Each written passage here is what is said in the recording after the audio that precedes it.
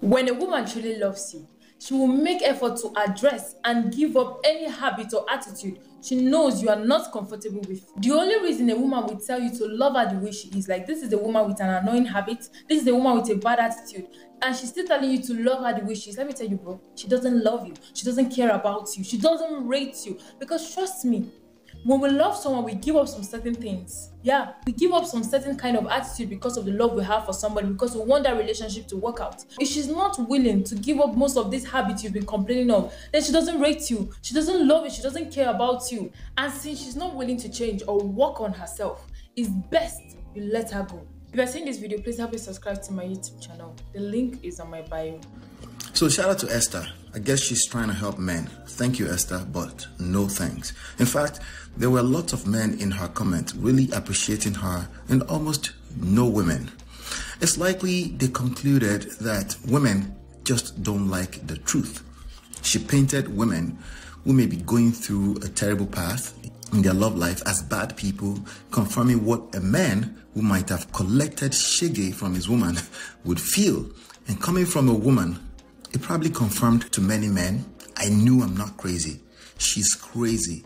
She never loved me. Unfortunately, there is more to this, Esther. And these men that are listening to you can't afford your advice. They can't follow it. Here's the proof. Someone asked a question in Esther's comment.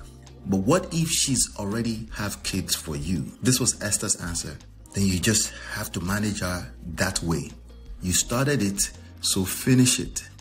Turns out Esther can't really help these men in a real life scenario. There is a difference between actively loving a romantic partner and being in love with them. If Esther was talking about the in-love experience, it is true that the woman who is in love with you tend to find it easier to compromise her wishes and ways. And when she is not in love, she can't. People in general, not just women, fall in and out of love all the time in long-term relationships for reasons that may not be related to their romantic partner. If you take Esther's advice, which you're probably too weak to take, you would be throwing out the baby with the bathwater because of temporary moments of feelings. But since you're too weak to read deeper into your relationship, you will probably find temporary pleasure in hearing Esther say what she said. And the reality is that she's still right. You have to go back home to that woman, but still, without knowing what you're doing. If your woman is as terrible as painted by Esther, with or without 2 kids, you should leave her. Have some self-respect.